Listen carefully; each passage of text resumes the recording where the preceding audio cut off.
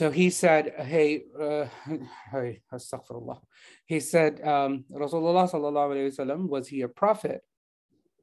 And Rasulullah sallallahu alayhi wasallam said, indeed, he was a prophet spoken to by Allah, because Allah spoke to Adam alayhi salam, he was a prophet. Okay.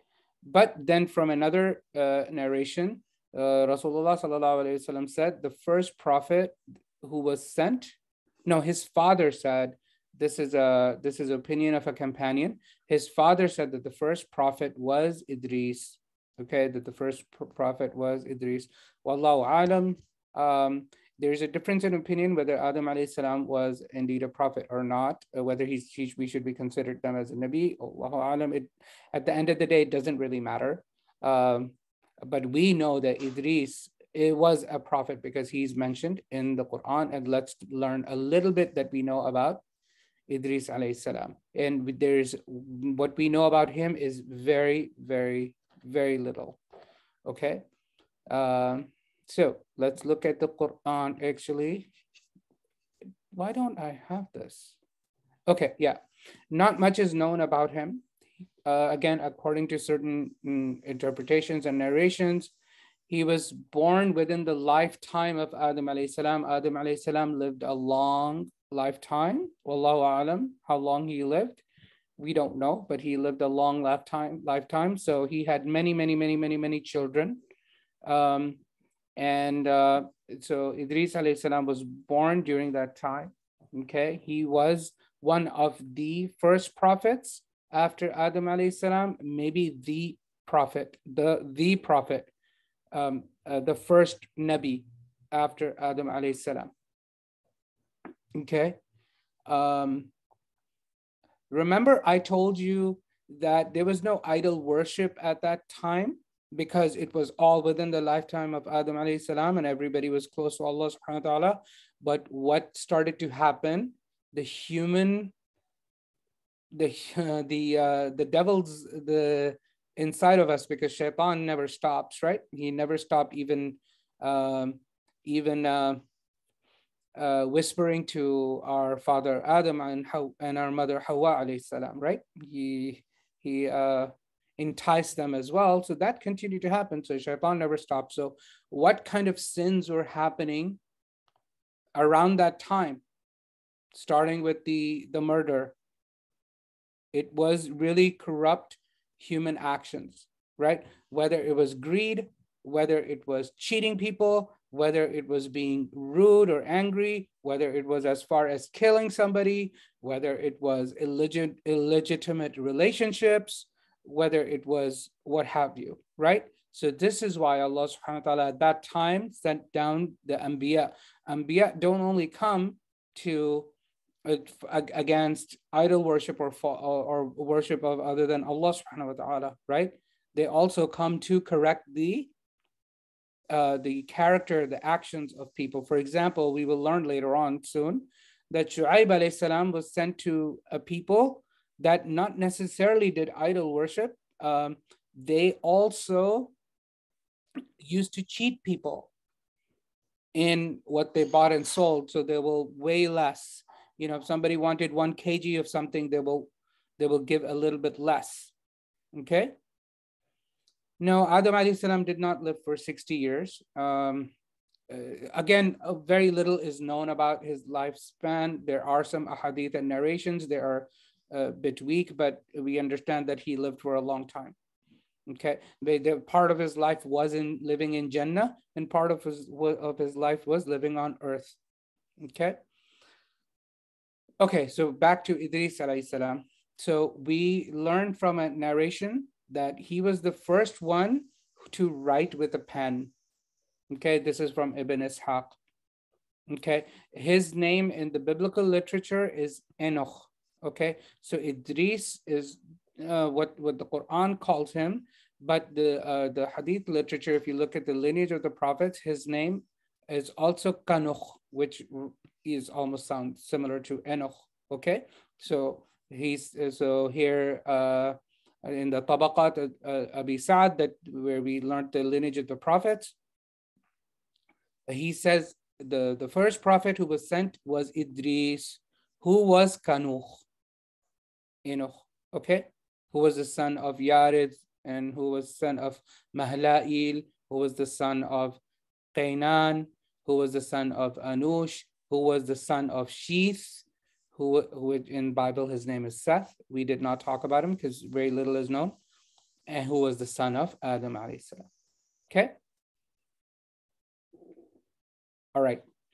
So the Quran has literally 2 verses talking about Idris alayhi salam, and very little is said about that. So Allah subhanahu wa ta'ala says that what type of a person he was.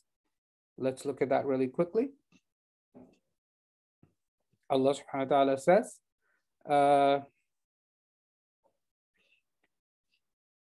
right after talking about Ayyub alayhi salam, who came much later, Allah subhanahu wa ta'ala says, wa Ismaila wa Idrisa wa Dhal Kifl. So Ismail, Idris, and Dhal Kifl, kullun minas sabirin. They were all from the extremely patient prophets. Okay, extremely patient people. Why is this coming right after the story of Ayyub alayhi salam? Do you guys know Ayyub alayhi salam and the story of his patience? Inshallah, we will learn soon, but I'm just curious if you knew. Probably not. Okay. With the story of Ayub? Ayyub, yeah, Ayyub. Oh, yes, I know the story. Yeah, that he was extremely sick for a long time and he was extremely patient about his sickness, right? We will go into much more detail about that. So right after that passage, Allah subhanahu wa ta'ala says, and Ismail and Idris and Dhal Kifl, and very little is known about Dhal Kifl. We'll talk about that later on. I'm not prepared to talk about that at this time. Allah subhanahu wa ta'ala says, Kullun min as-sabirin. They were all from the sabirin, from the patient. وَأَدْخَلْنَاهُمْ فِي رَحْمَتِنَا. And we entered them into our mercy, right? A lot of times in the Quran, when mercy is mentioned, it means Jannah. Okay, وَأَدْخَلْنَاهُمْ فِي رَحْمَتِنَا. And we entered them into our mercy. إِنَّهُمْ مِنَ الصَّالِحِينَ. They were from the righteous, the extremely righteous people. So Allah subhanahu wa ta'ala gives high praise to Ismail alayhi salam, Idris alayhi salam, and Dhal Kifl. Okay? So this is one mention of Idris alayhi salam. There's another mention, and those are the only 2 mentions in the Quran. And we will come to that next. Okay? Allah subhanahu wa ta'ala eventually raised him up. Just like Isa alayhi salam, we understand he was raised up to the skies. Idris alayhi salam was also raised up, okay? So Allah subhanahu wa ta'ala says in the Quran, وَاذْكُرْ فِي الْكِتَابِ Idris, and mention in the book this story of Idris, إِنَّهُ كَانَ صِدِّيقًا نَبِيًّا. He was very, very honest and a prophet. So this is how we know Idris alayhi salam was a prophet, because the Quran is telling us he was a Nabi. He was from the prophets, okay? And he was Siddiqan, he was extremely truthful. Okay, so again, extremely, Quran praises Idris alayhi salam very, very highly. Then Allah subhanahu wa ta'ala says, وَرَفَعْنَاهُ مَكَانًا عَلِيًّا. And we raised him to a high station. Again, it's not a very clear ayah. It's alluding to either he was raised in high ranks because of his character, because he was honest and true, and he was a prophet, and as a prophet he's already raised in ranks. And this could also mean that he was elevated to he was raised to the sky. There are some narrations which say that he actually died after he was elevated into the sky. But if you look at the hadith of remember the story of Isra and Mi'raj, when Rasulullah sallallahu alaihi wasallam was going through the 7 heavens, the 7 skies, he met Idris alayhi salam. So let's look at that hadith, that beautiful hadith. It's a very long one, and we will read that inshallah together, just to kind of remind ourselves. And we will then call it a day, inshallah. Okay. So everybody with me thus far, or are people dropping? I don't know. Anyways, so Malik bin Sa'sa, this is from Bukhari. Okay, this is hadith in Bukhari. It's authentic, sahih. The Prophet ﷺ said, and he's talking about the story of Isra and Mi'raj. So while I was at the house, meaning I was in around the Kaaba, in a state midway between sleep and wakefulness. So anyway, I don't want to go into a lot of detail here. I can go onto a lot of tangents. So I'm going to try to avoid that right now. So we're going to go through this material. So an angel recognized me as the man lying between two men. A golden tray full of, sorry about that.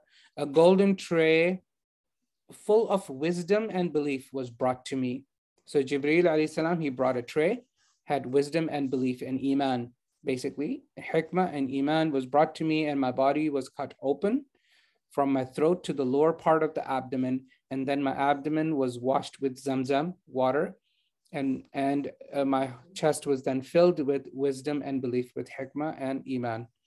Al-Buraq, the animal, Buraq, who actually took him on the journey. Al-Buraq, a white animal, smaller than a mule and bigger than a donkey, was brought to me, and I set out with Jibreel. When I reached the nearest heaven, so this does not talk about his going to, this hadith does not mention him going to Masjid al-Aqsa, but this talks about him being elevated up through the skies.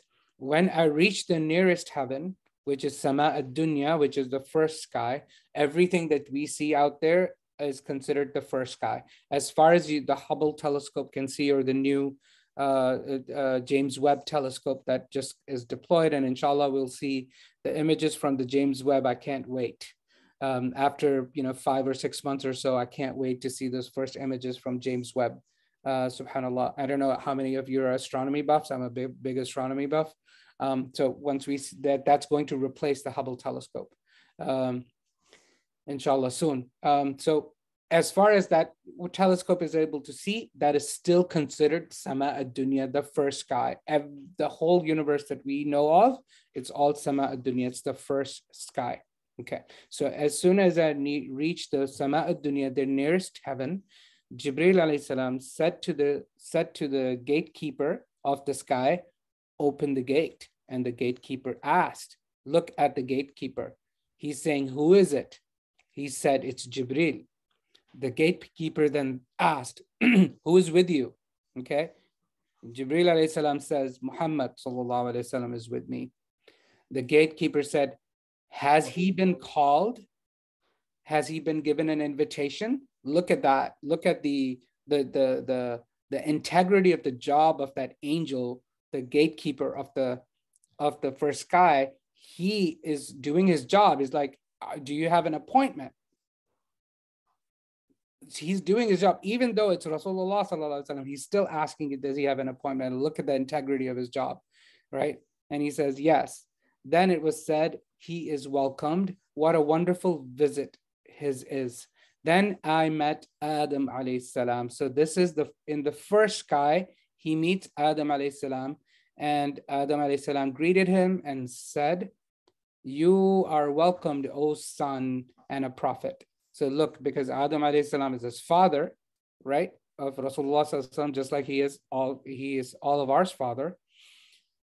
You are welcomed, O son and a prophet. Then we ascended to the second sky, and it was asked, who is it? Again, the second sky has a keeper, and he's doing his job too. Who is it? And Jibreel alayhi salam said, it's Jibreel. It was then said, who is with you? And he said, it's Muhammad sallallahu alaihi wasallam. It's with me. Then he asked, has he been sent for? And he said, yes. And it was said, then he is welcomed. What a wonderful visit his is. Then on the second sky, he met Isa alayhi salam and Yahya alayhi salam, Jesus and John, okay, who said, you are welcomed, O brother and a prophet. They called him a brother because they're not from the same lineage. So they're essentially cousins in a lineage, right? Because one is from Ismail alayhi salam, one Rasulullah sallallahu alaihi wasallam is from Ismail alayhi salam, and Isa alayhi salam is from Ishaq alayhi salam, Isaac. Okay. Then we ascended to the third heaven, and the same thing happened. The gatekeeper asked who it is, and said he was recalled for. And then he said, what a wonderful visit it is. And then on the third sky, he met Yusuf alayhi salam, Joseph, who greeted him, and he said, brother, same reason, because he's from the lineage of Ishaq alayhi salam. Then we ascended to the fourth heaven. Again, and the same questions are answered is in the previous. Then he met Idris and greeted him. Okay. He said, you are welcomed, O brother and prophet. Then we ascended to the fifth heaven. Same questions were exchanged. And then they met Harun alayhi salam, who said, you are welcome, O brother. Then we ascended to the sixth heaven. And again, the same questions were asked. And then he met Musa alayhi salam in the sixth heaven. He said, you're welcome, O brother and a prophet. When I proceeded on, he started weeping. When I proceeded on, he started weeping, and on being asked why he was weeping, he said, O Lord, followers of this truth who was sent after me will enter paradise in greater number than my followers. So Musa alayhi salam was kind of sad that the followers of Rasulullah sallallahu alaihi wasallam would be much more than the followers of Musa alayhi salam.